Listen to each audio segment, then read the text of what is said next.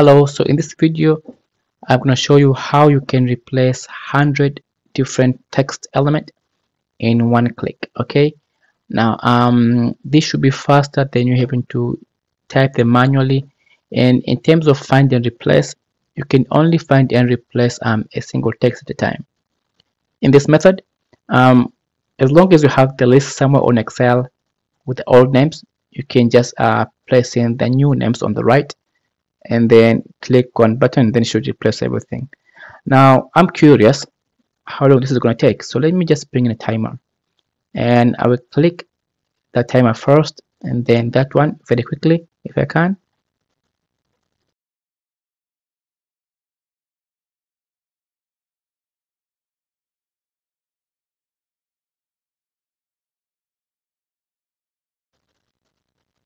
Okay, we have last few.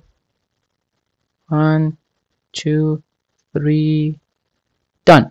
Okay, so we did everything in 2 minutes and 7 seconds, and we're able to change 100 of text individually. So we have our file here, and then we're gonna start with going there and Visual Basics. I will be using other information from my previous VBA class, so if you can go there, you can get the missing part. So to start with, need to add a library, a Bentley library. So that should be somewhere here. Microstation is fine. So now we're good to go. Now I can insert new module. And this is where we're gonna type our code. So okay, now as usual we need the start and the end. So I'll do the starting bit. In this part here, you can give it any name you want. Okay, so that's gonna create the beginning and the end of the code. I'm gonna move it a bit lower, and now this part here I like to define my variables. So to start with, I need the Microstation connector. Now this bit here will connect Excel to Microstation. Okay, and then also I need another one as well. So this is a connector, and this is going to open the application, and this is for the text. Now this part here is going to look it's going to scan through each element and then go to the other one, so one at a time. Okay, so now we have done all the variables, and now because on Excel we're going to have now let's see here, so we have from A101 up to A200. Now let me put it in Excel. I'll call it with a station number, so I'll say station 1, and going forward. So in this case we have 100 stations. Okay, so that's fine. So now back to our code. Now for us is important for the routine or for the code to be able to find the last row. Now to do that, we're gonna put again a code for finding the last row. So this goes something like this.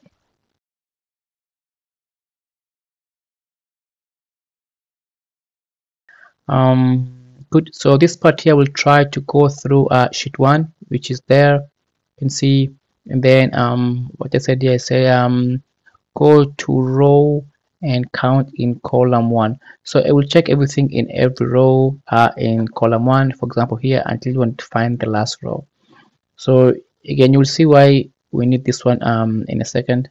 Now the last bit here is now this is where now I want to activate the link between Excel to Microstation, because up to here this is still Excel on its own. So now I'm going to activate the link.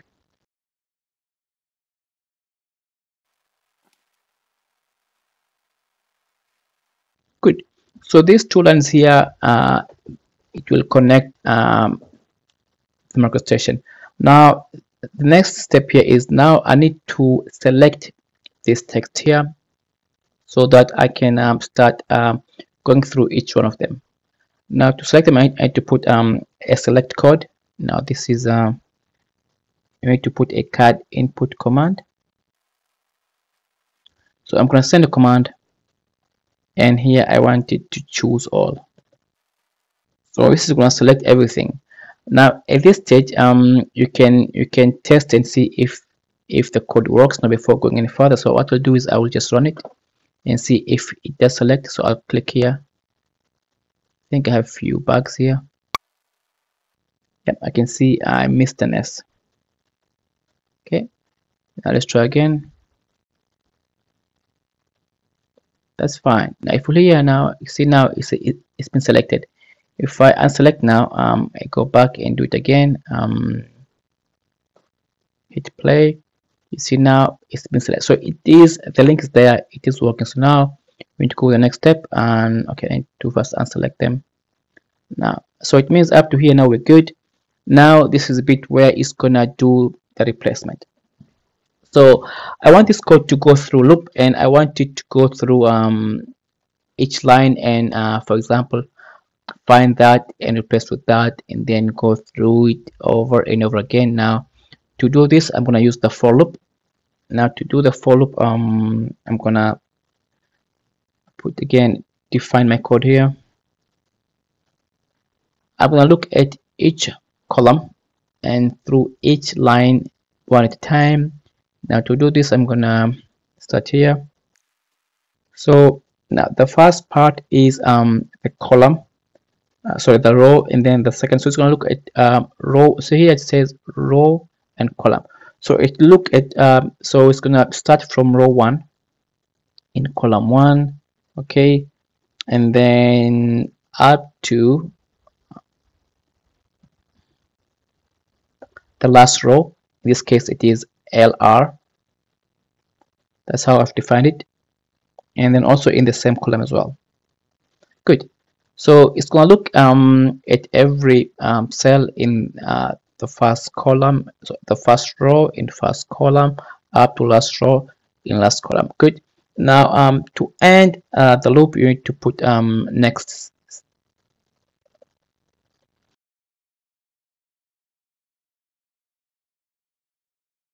So this is going to activate, it's going to set my model into the active model. So it's going to look at whenever it is active, and then through that it's going to again select the element. Okay, so it's going to look at it's going to start doing something on those selected. Here I can see I have chosen all, and now this is me do something about the selection. So it's going to look, it's going to move through each one, and then the next one will be the current one. Okay, so now this is gonna select and then move through next and next and next, and it will scan through the text element. Okay, so what to do next? Now this is part where we actually replace it. So first of all, we have two set of text. We have the old and the new, and it's good if we, rather than typing the long code, it's good if we just define it. So what we'll do is at this point here, I will actually define the set A and set B. So I can say set A, maybe this will be the old one, and so I want this to look at my worksheet, and then so it's gonna be, now it will look from A2 up to the last A, but I wouldn't put the number of the last row, but I will make it so that it is dynamic. So I can say and, let me put and here, and last row, which is so LR is the last row. So this is gonna, whatever the number that's gonna be, it will put the number in here. Then it needs the endpoint. So the range basically is gonna look at so the range could be bigger, so it's gonna look at the whole range, but then I want a specific line. Now for specific line, this is the code for it. I'm missing something. Let me check what I'm missing. So work sheet.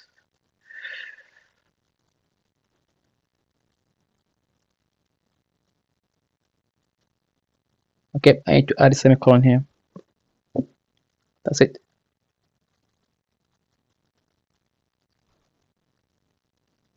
Okay, seems like there's one more thing. I'll call this SetA. I think because set is used here, so can't I call SetA.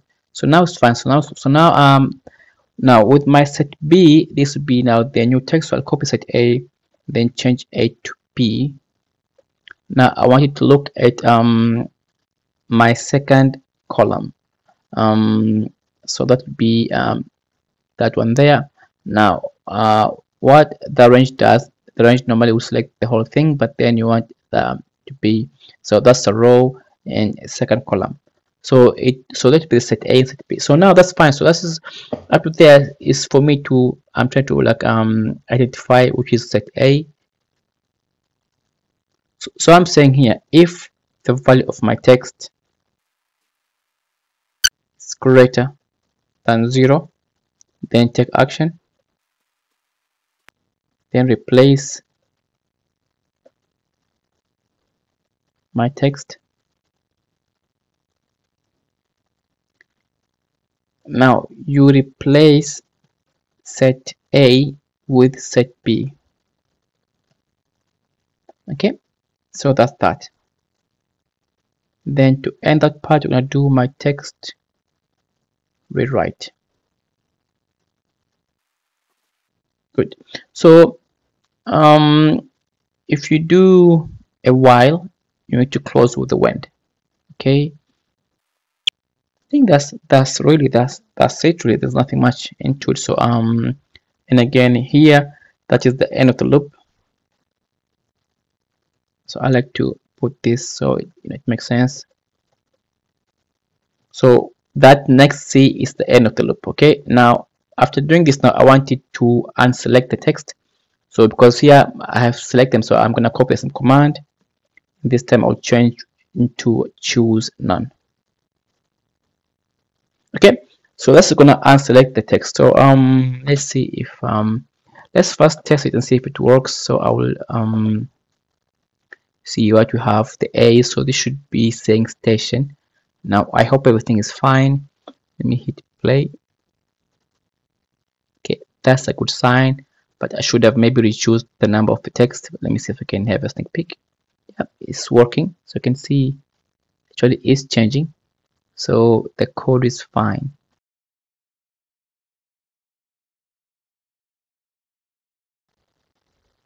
Good, there you have it. So it's working fine. I'm going to undo. Now I need to save this one, and then as usual we need to add a nice and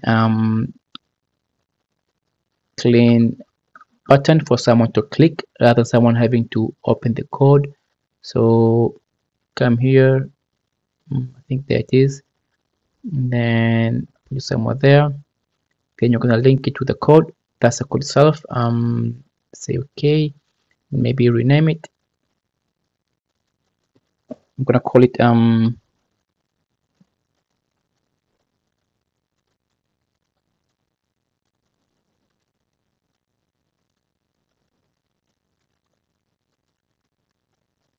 okay. So I have a case which I would like to use this as a case. So what I've done prior is I've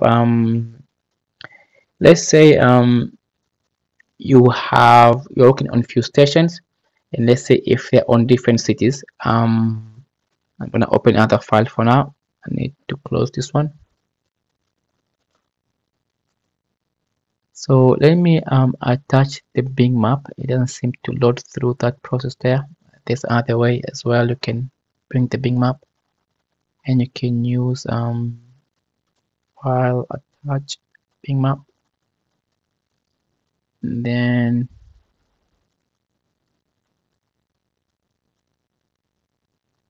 yeah, attach. Hopefully, so this is fine. It's loading okay. So this is better. So okay, so rather than me typing these cities, now let's say if I'm working on a project and I want to name all the stations. Now I have here with me a list of the station. Now if I open so I want to quickly put name to that. So I'll start with A101. So let me typing it. I'm just gonna copy and paste. Now there's an option in Microstation you can copy text with increment. So you can see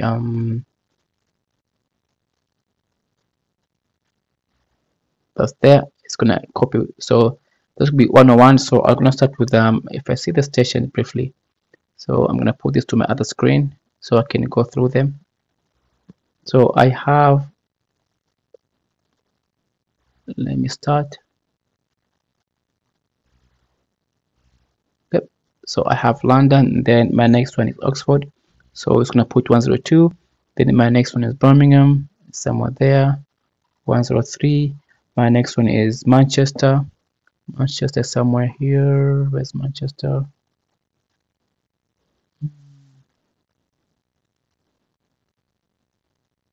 That is, so that's Manchester, 104. Then I have Leeds. Leeds should be somewhere here. That's Leeds. Leeds, and then I have Newcastle. Should be somewhere there. Newcastle, 106. And then I have Carlisle, 107. That's Carlisle.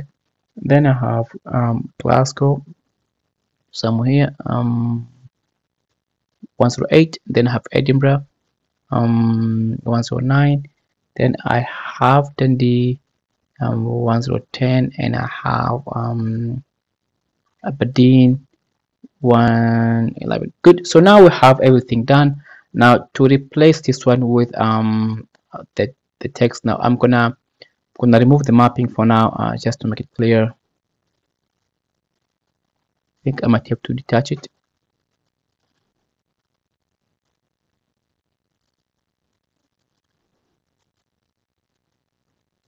Good. So now you can see now we only have numbers. Now if I bring this one here, I can quickly replace them by hitting replace. So that's all done. It's all there. You can see all the cities had been named correctly with one click. Thank you very much.